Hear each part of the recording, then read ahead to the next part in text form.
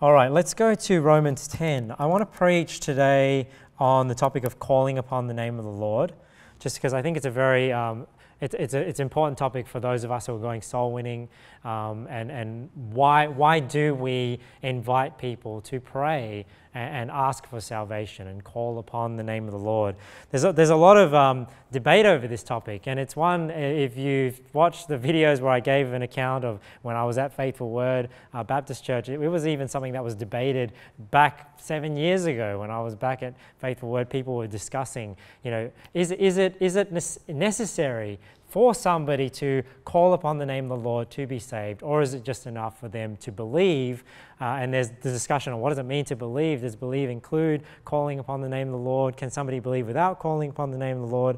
So there's all these different positions. So I'll talk about this today, and I'll try and clear up what my position is. You may not agree with this. This is what I believe the scriptures teach. But it's just interesting that it's something that's been debated for a long time, and people that are have been soul winning for a long time still don't agree on this topic. And it's not that it's a topic that is primary in the sense that if somebody believes one way about this topic doesn't mean they're not saved. It's not one of those. But I think it's important because it's really close to the heart of soul winning. This is why people get very passionate about it, because the churches that we know and we're involved in, they want to go soul winning. They want to make sure that their soul winning method is right, and that's why it's something that people debate about, because they want to know that they're soul winning the right way. When they lead somebody to Christ, have they done it the right way? Now, my position is just to tell you right out of the gate. My position is that it is necessary for somebody to call upon the name of the Lord. I think it is part of the steps to salvation, in a sense, that when we believe, that then is manifested in calling upon the name of the Lord. The response to that is that somebody calls upon the name of the Lord. So I do believe it is something that is necessary. It's not that somebody believes and then they're saved somehow by just internally affirming the facts about Jesus and having no communication with God at all. And then they call upon the Lord, or we ask them to pray just as an optional extra, right? Because if the person's already saved, and this is the steps that people take. If they say, well, it doesn't require calling upon the name of the Lord to be saved, then when they go soul winning, they start saying, well, what's the point of asking people to pray if they're already saved? So it does affect the way in which you go soul winning. Now we'll start at Romans 10, because really this is the crucial passage really that people are debating over. And to me, this is the clearest passage where the Bible actually teaches that the two go hand in hand. When somebody believes on the Lord Jesus Christ, they will call upon him in faith. So we'll start from Romans 10, verse 8. It says, "But what saith it? The word is nigh thee, even in thy mouth and in thy heart. That is the word of faith which we preach." And I wanted you to see as we read through Romans 10 that really, even though I believe one follows the other in terms of you believe, and then because you believe you call upon the name of the Lord, it's almost used interchangeably within this passage. It goes back between belief and calling upon the name of the Lord. It says, "But what saith the word is neither even in thy mouth and in thy heart." So you see there the two go hand in hand. "That is the word of faith which we preach, that if thou shalt confess with thy mouth the Lord Jesus, and shalt believe in thine heart that God hath raised him from the dead, thou shalt be saved.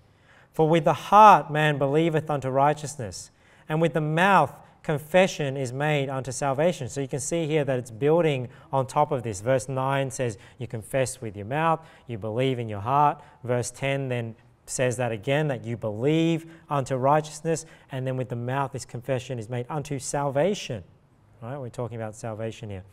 "For the scripture saith, whosoever believeth on him shall not be ashamed." So isn't it interesting that it says here that it's quoting the scripture, "Whosoever believeth on him shall not be ashamed," but what it's referring to is that you believe in your heart, and the mouth is, and with the mouth confession is made unto salvation. And look at this, that's verse 11. "Whosoever believeth on him shall not be ashamed." Verse 12, "For there is no difference between the Jew and the Greek, for the same Lord over all," look at this, "is rich unto all that call upon him." So you see how it's just going back and forth between believing, calling upon him, because I believe these two go hand in hand. "For whosoever shall call upon the name of the Lord shall be saved. How then shall they call on him in whom they have not believed? So now what we're reading here from verse 13 onwards it's the clear process that somebody goes through in order to be saved, right? They call upon him to be saved. It says, how then shall they call on him in whom they have not believed? So we believe in him, and then after that the response is we call upon him to be saved. And how shall they believe in him of whom they have not heard? And how shall they hear without a preacher? And how shall they preach except they be sent? As it is written, how beautiful are the feet of them that preach the gospel of peace and bring glad tidings of good things. So Romans 10 really is the clearest passage that gives us this process that somebody goes through in order to be saved. That somebody goes to preach the gospel, then somebody hears the gospel, and upon hearing the gospel, it says later on that faith cometh by hearing, and hearing by the word of God. So because they hear the gospel, they believe the gospel, and then in response to believing the gospel, they call upon the name of the Lord to be saved. So we see here that belief does come first, right? So it says here that they call upon the Lord to be saved. How then shall they call on him in whom they have not believed? So belief does come first, but I believe that immediately after that, like in hand, like one happens as soon as the other happens, is that the person then calls upon the Lord to be saved when they believed. And I think it's a bit like repentance and faith in the sense that these two go hand in hand, but one does come before the other. Like you change your mind first, and then you believe on Jesus, and then you believe on Jesus, you call upon the Lord to be saved. Even though it's all part of that same event, that believing on him is that whole event of turning from what you've believed before, believing on him, and believing on him then manifests itself by calling upon him. Now, Romans 10 is the clearest passage that gives us these steps and really drills in that these two are hand in hand, that we believe and we call upon the Lord. But this is not the only passage. There are other passages in the Bible and even in the Old Testament that shows us that calling upon the name of the Lord is involved in being saved. And we'll just go to those really quickly. I'll show you a couple. Psalms 55, verse 16 is one. Look at this. As for me, I will call upon God, and the Lord shall save me. Psalm 86:5. Look at this. For thou, Lord, art good and ready to forgive.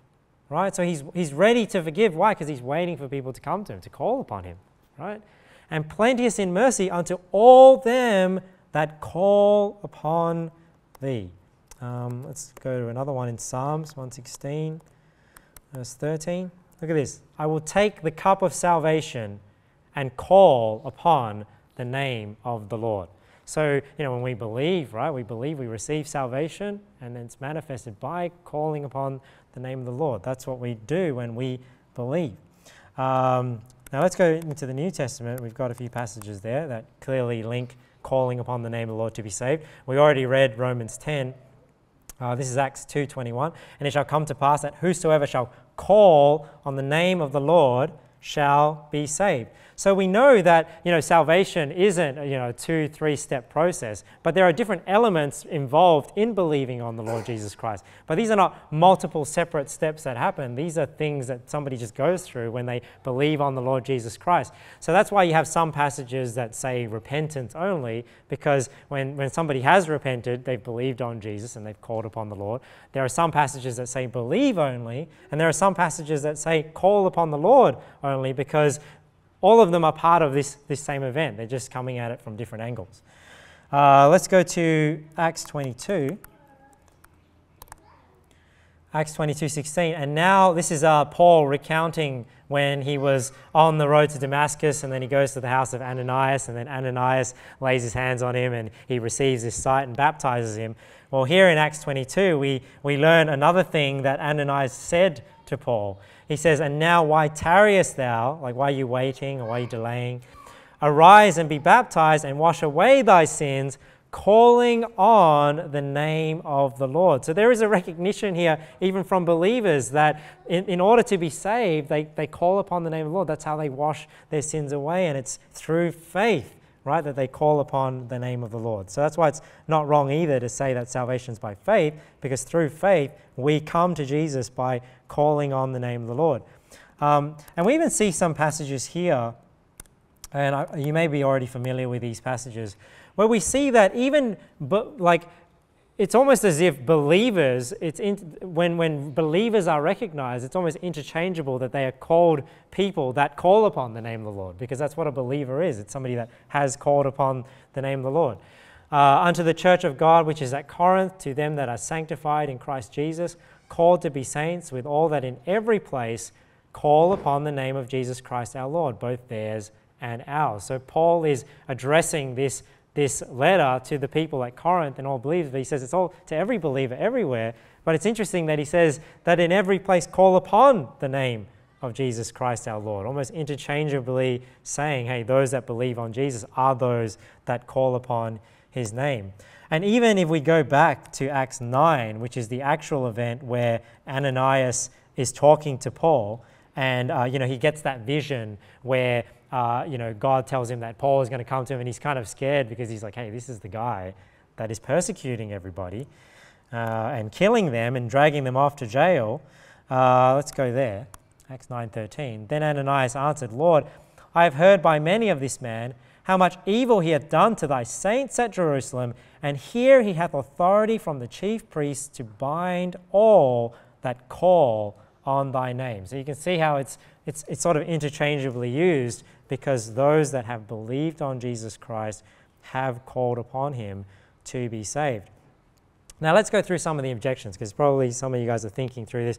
And obviously I tried to rack my brain going through all the different scenarios and everything. I'm sure there are things that you guys would be thinking about that I haven't covered in this sermon, but I'm just covering the ones that I'm familiar with, and give you my take on these different objections of people that say, no, calling upon the name of the Lord is just optional. It's not required. Now, I think the first one that I think is most out there are the people that say, no, you don't have to call upon the name of the Lord to be saved, because calling upon the name of the Lord is actually works. If you have to do anything other than believe on the Lord Jesus Christ, and that would include praying to God, then that is work salvation in order to call upon the Lord to receive salvation.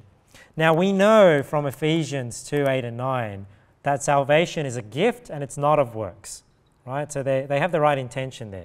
For by grace are you saved through faith, and that not of yourselves, it is the gift of God, not of works, lest any man should boast. So something can't be a gift if it's by works. So if calling upon God or asking for that gift is works, then it's no longer a gift, right? So God can't say that you ask for a gift from God and it still be a gift, right? Now it's a reward, now it's a wage. But yet we have examples in the Bible where people are asking for things and yet God still refers to it as a gift. Why? Because asking for something or calling upon somebody to receive something doesn't mean that you're working for it. That's not what works. Doesn't mean that you don't do something, because even faith is something you do, but that doesn't mean that you are earning the gift, that you have merited that gift because of that act that you have done. Now the first one we'll go to here. So I think it's pretty easy to prove from the Bible that calling upon God, calling upon the name of the Lord is not works. And the first example is the woman at the well in John 4. I'll just skip down for sake of time, but basically there's the woman of Samaria that is at the well. It says here, there cometh the woman of Samaria to draw water. Jesus saith unto her, give me to drink. For his disciples were gone away unto the city to buy meat. Then saith the woman of Samaria unto him, how is it that thou, being a Jew, asketh drink of me, which am a woman of Samaria? For the Jews have no dealings with the Samaritans. So he's saying Jews don't want anything to do with Samaritans. Why are you asking me to get you some water out of the well? Look at this. Jesus answered and said unto her, if thou knewest the gift of God, and who it is that saith to thee, give me to drink, thou wouldest have asked of him, and he would have given thee living water. So you see how he's saying to her, if you knew the gift of God, and who it is that says to you, give me to drink, you would ask him, and he would give you living water. It's not that you've earned the living water. It's not that you've worked for the living water. It's that if you ask him, he will give you that gift of God, which is the living water. So we see here that asking for something doesn't mean that you've worked for it, that it's no longer a gift. Now, let's go to another passage in Matthew 7, verse 7. Here's another one, famous passage where Jesus is preaching the Sermon on the Mount here. Ask and it shall be given you. Seek and ye shall find. Knock and it shall be opened unto you. For everyone that asketh receiveth, and he that seeketh findeth, and to him that knocketh it shall be opened. So we see here the exhortation that if we want something, we ask for it, right? If we want to seek for something, if we want to find something, we need to seek it.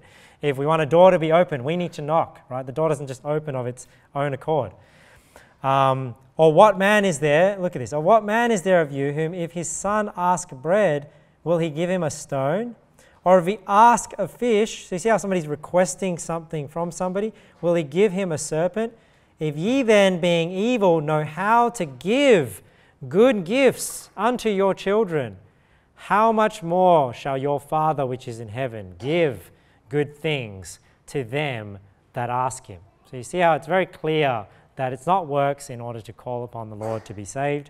If we request something of somebody, it's not that we are earning it or we've somehow merited that. We are simply coming to them for what they are giving to us by grace. And that's how salvation works. Salvation, remember in Psalms, he's ready to forgive to all that call upon him. God has done the work. He's made the payment, but he's waiting for people to call upon him, to believe on him, right? It's one and the same. When we believe, then we will call upon him and put our faith in him to be saved.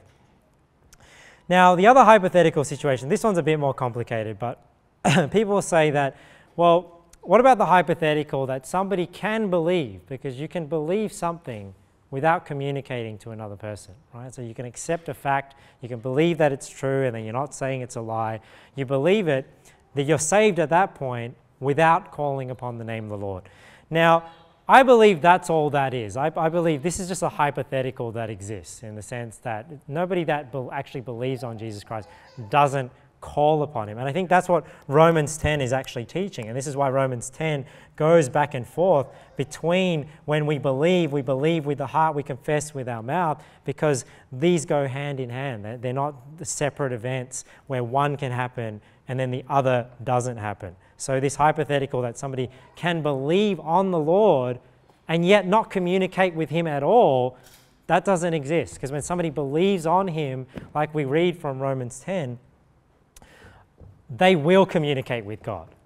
You know, this is the thing. Like people say, like, can I believe on Jesus Christ without calling upon him? No, because when you believe on Jesus Christ, you will communicate with him. They go hand in hand. And the reason why I don't think somebody can believe in Jesus and not call upon him, because Romans 10 makes it very clear that we are saved after we call upon him. So we have the problem here. If somebody believes that, well, if I believe in him without calling, but then I'm saved, then the question is, well, why is this step even here? Like, why does it say in Romans 10:13 that you call upon the name of the Lord to be saved, and then in order to call upon him, you need to believe on him first? There's a process here in terms of one happens before the other.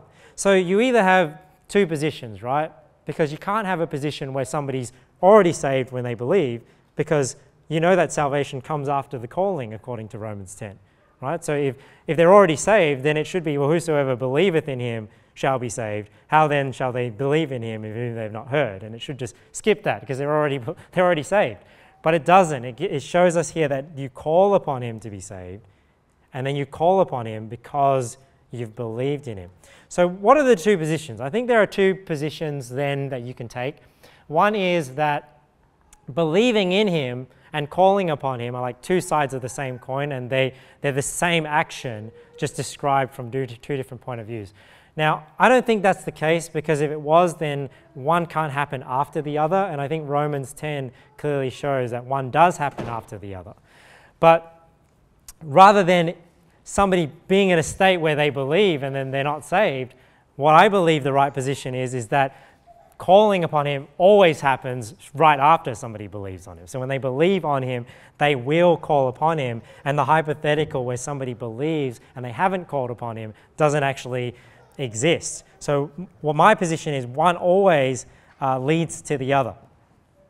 And I think that's what Romans 10 is actually teaching. It's teaching this concept that when somebody believes, they'll call upon him, they go hand in hand. And I've sort of touched on that. I won't sort of keep talking about that. But let's go to some other passages. 2 Corinthians 4, where we see here that faith does manifest in words. If you believe something, you will say something, right? It's just, this is what the Bible teaches here. We having the same spirit of faith, this is Paul writing here, according as it is written, I believed and therefore have I spoken. We also believe and therefore speak. See, because you can't really believe anything without saying anything. You say something to yourself. That's how our faith is manifest. We know what people believe because of what they say. And this is this teaching of the Bible here that when we believe, we will say something. It's just only the difference is with salvation, we say something to somebody because we are believing on somebody, not just believing a fact. Because when you just believe a fact, you say that to yourself, I believe this. But when you're believing in somebody, you're not just saying something to yourself, you're communicating to them that you believe on them. Let's go to Matthew 12. We'll show just another passage here. It says, O generation of vipers, so this is Jesus rebuking the Pharisees here. How can ye, being evil, speak good things? For out of the abundance of the heart, the mouth speaketh. So we see here again the link between what we say and what we believe. A good man out of the good treasure of the heart bringeth forth good things, and an evil man out of the evil treasure bringeth forth evil things. But I say unto you that every idle word that men shall speak, they shall give account thereof in the day of judgment. For by thy words thou shalt be justified, and by thy words thou shalt be condemned. So it's interesting that we're justified, right? And we're condemned by our faith, whether we have faith or not. But here it's saying, well, we're justified or condemned by our words. Why? Because words, faith is manifested in words, right? So words is what faith is made out of. When we have faith in something, it's because we're saying something that we believe.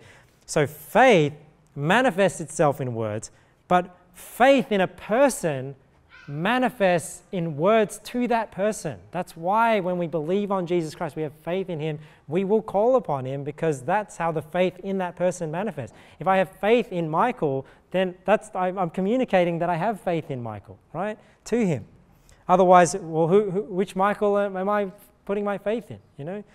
So faith manifests itself in words. Faith in a person manifests in words to that person. That's why we are calling upon him. So I don't believe salvation is just communication between the believer and the soul winner, right? Like when somebody just says to me, like, oh, you know, yes, I accept that that's true. And then there's purely only communication between the person that's listening and the person that's explaining to them. There's no salvation there yet because they haven't communicated anything to God. Or if somebody just communicates to themselves, right? If they just say to themselves, if it's even possible, right? Like if somebody can believe and just do this, which I don't think is possible. But if somebody just communicated with themselves, that's not salvation either. Salvation is when the person communicates to God, right? There's a connection between them and the invisible God where they call upon him, and that happens at the point where they believe on him. And we don't always see that, right? We don't always see when somebody calls upon the Lord. Now I want to show you some interesting passages here in John 6:35, where Jesus actually interchanges coming to him with believing on him, right? Where we believe on him, it's not just something we internally affirm to ourselves. It's something when we believe on him, we're actually going to him for salvation. And what's the only way you can go to somebody who's invisible? Well, the only way you can go to him is you can call upon him, right? Because you can't actually go and visit him. The way you go to God, you come to Jesus, is you call upon him. You let him know that you believe on him and that you want to be saved. Look at this, John 6:35. And Jesus said unto them, I am the bread of life. He that cometh to me shall never hunger. And look at this, and he that believeth on me shall never thirst. But I said unto you that ye also have seen me and believe not. All that the Father giveth me shall come to me, and him that cometh to me I will in no wise cast out. So we know that this is a passage that's referring to stuff. When we come to Jesus, he won't cast us out. If we believe on him, he will not forsake us. He won't turn us away. But believing on him is coming to him. But then how do you come to somebody that you can't see? Well, you call upon him. That's why when you believe on him, you will call upon him. So really that leaves us with, I'll just show you a couple of others. Sorry, I didn't finish this thought. John 7:37. Look at this. In the last day, that great day of the feast, Jesus stood and cried, saying, "If any man thirst, let him come unto me and drink." Right? So that's like a reference to salvation, right? That we are spiritually thirsty. We need water. We come to him to drink. And then he says, "He that believeth on me, as the scripture hath said, out of his belly shall flow rivers of living water. But this spake he of the Spirit, which they that believe on him should receive, for the Holy Ghost was not yet given, because that Jesus was not yet glorified." So that living water that he's referring to is the Holy Spirit, that when we believe on him, when we come to him to drink, we will receive that living water, that Holy Spirit. Now look at this. When we compare this to Luke, it's interesting. We already read the passage in Matthew where it's asking ye shall receive, seeking ye shall find, and then he says, if any man have a son and asks a fish, or would he give him a stone? And that, he says, if you being evil know how to give good gifts to your children, how much more shall your heavenly Father give good things to them that ask him? Now if you look at that same parallel passage in Luke 11, Jesus says, "And I say unto you, ask and it shall be given you, seek and ye shall find, knock and it shall be opened unto you. For everyone that asketh receiveth, he that seeketh findeth, to him that knocketh it shall be opened. If a son shall ask bread of any of you that is a father," so it sounds familiar, right? "Will he give him a stone? If he ask a fish, will he for a fish give him a serpent? Or if he shall ask an egg, will he offer him a scorpion? Look at this. If ye then, being evil, know how to give good gifts unto your children, how much more shall your heavenly Father give the Holy Spirit to them that ask him?" So you see how that when we come to Jesus to drink, right? If we come to him, we won't hunger. We come to him, we won't thirst. We come to him to drink, he'll give us the living water. The living water is that Holy Spirit that he gives to those that believe on him. And here it's saying, if you ask of God, he'll give the Holy Spirit, right, to them that ask him, right? So it's all sort of intertwined, because when we believe on the Lord, we call upon him, and that's how we receive salvation. So the people that say, well, you believe, but you don't have to call upon him, but you're saved anyway. My opinion is those people are either they don't actually believe, and therefore they're not saved, right? Because if you believe, you would have called. So if somebody's saying, oh, I believe, but I didn't call, then they either don't really believe, or the other scenario, I think, is they're unaware that they called upon the Lord, right? So they believed on the Lord Jesus Christ. They did call upon the Lord, but they're unaware that they did. And the reason why generally they're unaware that they called upon the Lord at the time they believed on the Lord, right? They communicated to God saying something, is because they think that calling upon the Lord comes in a certain specific manner, right? And what do I mean by that? They'll say things like, well, when I believed on Jesus Christ, I didn't say the sinner's prayer. What do they mean? I didn't repeat the words that are on the back of the gospel tract so that I'm saved. Or they'll say something like, I didn't pray out loud when I got saved. I just said something internally. So did I call upon the name of the Lord? Because the Bible says, you confess with your mouth the Lord Jesus, right? But it doesn't necessarily mean that you say it audibly, because obviously you can call upon God in your heart. The Bible says the fool hath said in his heart, there is no God. So you can speak things in your heart. Even in Romans 10, it says, say not in thine heart. I didn't go to that verse, but in verse 6, should we go there to find the word and whatnot? So either they don't really believe, right? Which, if they believe, they would have called. Or I think what normally happens is people are unaware that they did actually call upon the Lord, because they think, well, I didn't say this in his prayer, I didn't pray out loud. Or they might say, but I didn't pray with somebody, right? So I didn't call upon the Lord. Or they say, well, but I didn't ask for salvation. I just told Jesus I believed, right? So they say, I didn't ask for anything. I just confessed, right? So what I try and explain to you is there's not some specific way in which people call upon the Lord. Yes, we're given some examples where we ask for the gift, where we come to Jesus, but we see in the Bible all sorts of ways people call upon the name of the Lord, that's not necessarily requesting it. And we can look at some examples really quick. In Luke 18, verse 10, we see here the publican and the Pharisee. Two men went up into the temple to pray, the one a Pharisee and the other a publican. The Pharisee stood and prayed thus with himself, God, I thank thee that I am not as other men, are extortioners, unjust, adulterers, or even as this publican. I fast twice in the week, I give tithes of all that I possess. And the publican, standing afar off, would not lift up so much as his eyes unto heaven, but smote upon his breast, saying, God, be merciful to me, a sinner. Right, so is he saying, please give me eternal life? No, he's just saying, be merciful to me, a sinner. What's another one? We can see here in Luke 23:39, where the thief on the cross next to Jesus is, and one of the malefactors which were hanged railed on him, saying, if thou be Christ, save thyself and us. But the other answering rebuked him, saying, dost not thou fear God, seeing thou art in the same condemnation? And we indeed justly, for we receive the due reward of our deeds. But this man hath done nothing amiss. And he said unto Jesus, Lord, remember me when thou comest into thy kingdom.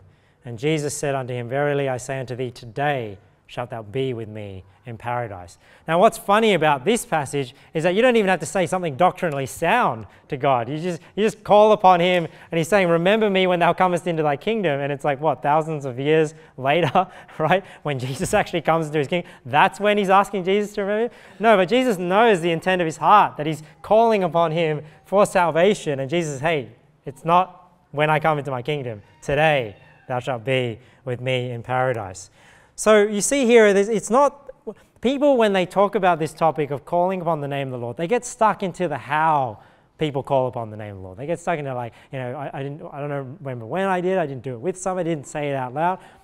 But those of us that believe you need to call upon the name of the Lord, we're not prescribing one way somebody must call upon the name of the Lord. It's not like you must call upon the name of the Lord to be saved, and therefore you must say every word on the back of this tract exactly the same way, as like a Catholic prayer, right, where you have to say these magical words, and therefore you say, no, we're just saying that that person will communicate with God, and there is a communication happening with God, and therefore that's why calling upon the name of the Lord is required to be saved. Some other examples we'll look at quickly. This is the blind man that was healed and cast out of the temple. Jesus heard that they had cast him out. And when he had found him, he said unto him, dost thou believe on the Son of God? He answered and said, who is he, Lord, that I might believe on him? Jesus said unto him, thou hast both seen him, and it is he that talketh with thee. And he said, Lord, I believe. And he worshipped him. So you see how his faith manifested in words? When he said, where is he that he might believe him? Jesus revealed, hey, it's me. He said, Lord, I believe. And I believe that's what happens. That's what Romans 10 is teaching. When somebody believes on the Lord in their heart or out loud or however they do it, they are going to call upon the Lord. They're going to tell him something that they believe, that be merciful to me, a sinner. Remember me when thou comest into thy kingdom. The last one I'll show you here is in Luke 18. This is blind Bartimaeus. He was a guy that was begging at the side, and he heard that Jesus came by. It came to pass that he was come nigh unto Jericho. A certain blind man sat by the wayside begging, and hearing the multitude pass by, he asked what it meant. So he's like, why is everyone causing such a ruckus, right? And they told him that Jesus of Nazareth passes by. And he cried, saying, Jesus, thou son of David, have mercy on me. And they which went before rebuked him, that he should hold his peace. But he cried so much the more, thou son of David, have mercy on me. And Jesus stood and commanded him to be brought unto him. And when he was come near, he asked him, saying, what wilt thou that I should do unto thee? And he said, Lord, that I may receive my sight. And Jesus said unto him, receive thy sight, thy faith hath saved thee. So you see here, his faith, you see how his faith was manifested by him calling upon the name of the Lord. He was calling out to Jesus to receive his sight. And then he was brought to Jesus, like we come to Jesus. And he says, thy faith hath saved thee. So he was saved by his faith, but his faith manifested in the fact that he called upon the Lord to be saved. So I believe it's a hypothetical that somebody sits in this no man land, that they believe on Jesus and yet they haven't communicated with him. And like I said, it doesn't fit with Romans 10. I don't believe it's the same event because one happens after the other. So I believe the right position is that everyone that believes on Jesus Christ, they will call upon him. And we can see examples of this in the scripture. And I think people that believe they believed without calling upon him are just unaware that they did, because maybe they focused on a certain way in which to call upon him. But we're not saying that there is a prescriptive way of calling upon him. We're just saying that there will be communication between the believer and God in order to receive salvation, because they need to come to Jesus. They need to come to the Lord to be saved. And the only way you can do that is through calling upon him. Now, the last one I just want to touch on quickly is people who are against calling upon the name of the Lord because they're really against just this whole 1, 2, 3, repeat after me. And what do they mean by that? It means that when you go soul winning, you're not really thorough in your presentation. You're not really thorough in making sure that that person understands. You're just getting them to agree with a certain few points and then getting them to say a prayer ignorantly. They don't really know what they believe. They haven't really changed what they believe. They still believe that they're trusting their own works before, and then we get them to pray. Now, that should not be a reason why somebody is against calling upon the name of the Lord when the Bible is clear about us having to call upon the name of the Lord to be saved. The issue with 1, 2, 3, repeat after me is that they're not being thorough, right? They're not making sure the person understands. And we even see in Romans 10 that it's not a faithless prayer, right? It's not that somebody's just repeating words, right, just ignorantly in unbelief, and somehow through that ignorant unbelief, through saying these magic words, that they're saved. No, we need to believe unto righteousness, and then with the mouth confession is made unto salvation. So the words alone, the prayer alone doesn't save you, but it's the prayer in faith. It's calling upon the Lord in faith that saves you. Because a lot of people, they call upon the Lord without the right faith, right? Like a lot of Catholics have prayed to the Lord, or a lot of Orthodox have prayed to the Lord many times, right? But if they pray believing that they have to work their way to heaven, then they're not believing on the Lord Jesus Christ. They're not trusting him alone to save them when they call upon him. So that won't save them either. Now let's go to Matthew 13, verse 18. Yeah. When we look at the parable of the sower, and Jesus is explaining it, look at what he says here. Hear ye therefore the parable of the sower. When anyone heareth the word of the kingdom and understandeth it not, then cometh the wicked one and catcheth away that which was sown in his heart. This is he which receives seed by the wayside. So you see, the first example is the person that hears the word. He doesn't understand it, right? And then the word is taken out of his heart. Now the next three, I don't think it's mentioned in the next two examples, but in the third example we see there's an understanding that happens. But I don't think it's mentioned in these two, because what he's talking about here is that, you know, they go under persecution, which was one of them. He hath not rooted himself, but dureth for a while, then there's persecution. Then there's one that he receives. I believe these both understand as well, but it's just not mentioned here. Seed among the thorns. Why? Because the cares of this world and the deceitfulness of riches choke the word, becometh unfruitful. Then in verse 23, we see here that when it's received, it's understood as well. But he that receives seed into the good ground is he that heareth the word and understandeth it, which also, so rather than being taken away by persecution, rather than being taken away by the cares of this world, it brings forth fruit. Why? Because it's on good ground. So they receive the seed, they understand it, and it's received into good ground, and then it brings forth some 100-fold, some 60, and some 30. So an understanding is required. So the issue is not whether a prayer or whether calling upon the Lord is required for salvation. The issue is whether or not the person understands salvation, whether they understand what they are praying. So why do we include it when I teach on the soul winning method? When we go soul winning, why do we include inviting somebody to call upon the Lord to be saved when we go soul winning? Because we know it's a necessary part of salvation, right? That's why we include it. It's not that that person needs to necessarily pray with me in order to be saved. It's just that knowing that the Bible teaches that they have to call upon the name of the Lord to be saved, I believe it's wise to be part of the soul winning method when we explain to somebody, when we lead them to Christ, because it is a necessary part of salvation. It's just part of being more thorough. Because think about it, right? If praying is a necessary step to salvation, how is it more thorough when we are preaching the gospel to somebody to leave it out than it is to put it in? Obviously, if it's part of it, then we're going to leave it in to be more thorough. We're not going to take it out to be more thorough. That doesn't make sense. So If the prayer or calling upon the Lord is a necessary step to salvation, we're not going to leave it out because that makes us less thorough, right? And if we know that salvation lies on the other side of calling upon the name of the Lord, if I'm trying to lead somebody to get saved, why would I take them all the way up to 99% and then just leave them to do, I didn't leave them to get to 99%, right? Why would I leave them to get to 100%? I want to try and get them all the way to 100% and get them to call upon the name of the Lord to be saved. So that doesn't make sense either, if we're going to be thorough in how we win souls. So that's why I'm not saying that person has to necessarily pray with us to be saved. And if they don't pray with us, does that mean that they didn't get saved? No, because they obviously can call upon the Lord themselves. But me as a soul winner, me as an ambassador of Christ, trying to be thorough and effective and trying to get them to understand what needs to occur in order for them to be saved, why would I leave out that step when I know it's a necessary step according to Romans 10 and according to the Bible?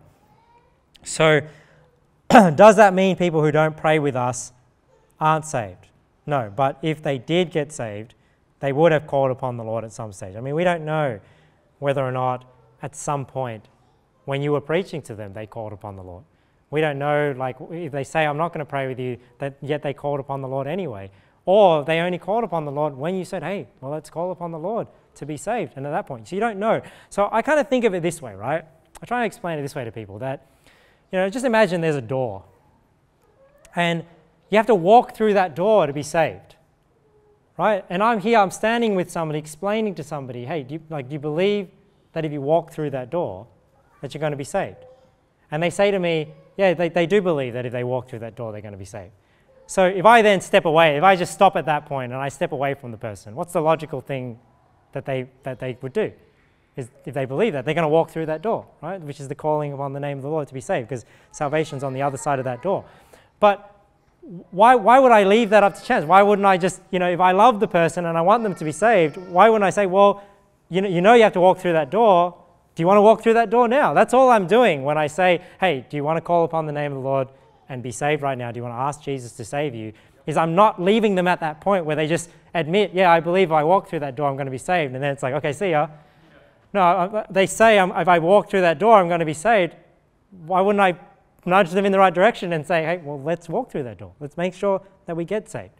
So that's what I'm talking about when we say, that's why we include it in the plan of salvation when we're explaining to somebody, because it's not wise to just leave them at that point, hoping that they'll go through there on themselves. Why don't we assist them and love them and say, hey, why don't we just walk through that door right now and be saved? So you see here, we're not saying that, because if I'm explaining to somebody and say, if you believe, I'm explaining about the door and who the door is, right? The door is Jesus. They might at that point already have walked through the door. They're like, I've heard enough, I'm walking through the door. They're saved. And I'm already here explaining to them, but they're on the other side of the door already. So that might happen when we're preaching the gospel, right? Or we might preach the gospel and say, hey, if you believe you walk through that door, are you going to be saved? They say yes, and then they just walk through there without you. That's great. But we can't see that, right? Because that happens in the heart. So as a soul winner, that I don't see what's happening in the heart, and I want to be thorough in helping somebody get to salvation, why would I not lead them all the way and just make sure, hey, I don't know whether you've walked through the door. Why don't we walk through the door now? And if they say no, we're not about pressuring people into praying, but we ought to offer. We ought to ask, and help. And it's all about being thorough. This is the point, because you're asking, why do we do this? It's all about being thorough. That's why when we explain somebody the gospel, this is why we explain eternal security. Can somebody get saved without understanding that even if they were to commit murder, even if they were to commit suicide, they would still believe on Jesus Christ? Yes, right? If I'm explaining this door, right, and I say to somebody, hey, you walk through that door, you're going to be saved. That would be like saying, hey, if you believe on Jesus, you're going to be saved. Somebody can be saved, right? They can walk through that door with enough information and be saved. But why do I talk about eternal security and say, well, hey, what if you believe, but then you do such and such sin? Or what if you believe, but, and you commit suicide and whatnot? What am I doing? If I'm using the door analogy, it's because we know that there is a straight gate and we know that there is a wide gate, which may be multiple gates, right? Or wide gate. There's a bigger path that they could walk through. So what am I doing when I explain to them about eternal security? I'm making sure they're walking through the right door. right? So because they might have called upon the Lord, believing and walking through the wide gate, but then they're not saved because they think they can lose their salvation. They're still trusting their works to be saved. They think that their works is what's keeping them saved, right? So I talk about those things to make sure they're going through the right door. So it's all about being thorough. If you think about it in that analogy, I want to make sure that they understand who the door is. I want them to understand that it's this door and not the wide door that everybody else thinks. That, the Buddhist believes in Jesus, but they don't really believe in Jesus. That's a wide door, right? It's another Jesus. So I want them to make sure it's this door. And then part of it as well is I want to make sure they walk through the door, right? Maybe they've already walked through the door, but I think it's wise as a soul winner to tell them, hey, let's walk through the door now. So that's why we include it. It's about being more thorough, and I think it's just a wise way. It's just wisdom because we know that it requires calling upon the name of the Lord. That's why it's included. And people might say, well, if people can walk through that door anyway, even without praying, calling upon the Lord with me, why then don't we count those people in our soul winning numbers? Why don't we count them as being saved, right? And honestly, that's just my preference. My preference is when we're counting the numbers and we're deciding whether or not to count somebody as saved or they just heard the gospel and we're not sure, I just tend to be more conservative, right? Because I know that the Bible says if somebody believes, they will call. So if somebody doesn't call upon the name of the Lord, I don't know, maybe they do believe and they're just uncomfortable praying with me. So I'm not saying that they can't get saved. But from my point of view, I would rather not count them as saved just because I don't know whether they're just telling me they believe, but they're actually lying. Because what usually ends up happening is if somebody believes, they generally will call upon the Lord, and if they're uncomfortable, then there's nothing I can do about that. But usually what happens is when somebody says they believe, they're willing to say that to you. Like there's so many people that would just agree with you because they don't mind lying to you to just keep up appearance. But when they actually have to then talk to God, they know they can't fake it with God. And I think there's that conscience in us that they can't just lie to God to his face. And therefore they might just say, well, I'm not ready to pray, I don't want to pray, or I'm not willing to pray with you. I don't know always the reason, but when you ask why don't we count those people, it's just because we're being conservative. I'm not saying that the person that said that they believed isn't saved, because ultimately we don't know. But for the purpose of recording the numbers and just getting an idea of how effective our work is being, I've just decided, let's just be conservative, because I would rather, have more assurance that this person got saved because I witnessed them call upon the Lord to be saved, rather than in the back of my mind thinking, well, did they really believe, or were they just telling me that they believed if they weren't willing to call upon the Lord, when I believe the two go hand in hand. Anyways, I hope you learned something. So basically, I hope this sermon helps clear up some of the debate. I don't mind if you guys continue to talk about it, if you disagree with me. That's my position. So I hope that makes it clear why I take that position, looking at all those scriptures. And I hope it gives you the reasons as well why I promote inviting somebody at the door, or when you preach the gospel, to call upon the Lord to be saved, because I believe it's a necessary thing they must do. And that's just one way we can test whether they truly believe, and helping, like I said, bring them through that door and be thorough in our presentation. And also, why that's how we count the salvations. It's not that people can't get saved because they don't pray with us, but we just count it so that we're conservative and we're just more sure of people that did call upon the Lord because we actually witnessed it ourselves. All right, let's pray. All right, thank you, Lord, for your word. There's so many different examples of calling upon you, and just how repentance, faith, and calling upon you are intertwined. So we thank you, Lord, for giving us all these examples, helping us to understand. And it's not an easy topic to understand. It's an important one, Lord, because it's just one that affects our very work, the main purpose of our church, which is to preach the gospel. So I pray, Lord, that you'd help us to understand, help us to be wise in how we preach the gospel, and help us to be effective, Lord, and when we preach the gospel, that we are leading people all the way through to 100% and not leaving it up to them to take the steps themselves, if we can assist them in any way we can. So we thank you, Lord, for this ministry you've given us. I pray, Lord, that you'll continue to teach us from your word and bless the fellowship. We love you and we pray in Jesus' name. Amen.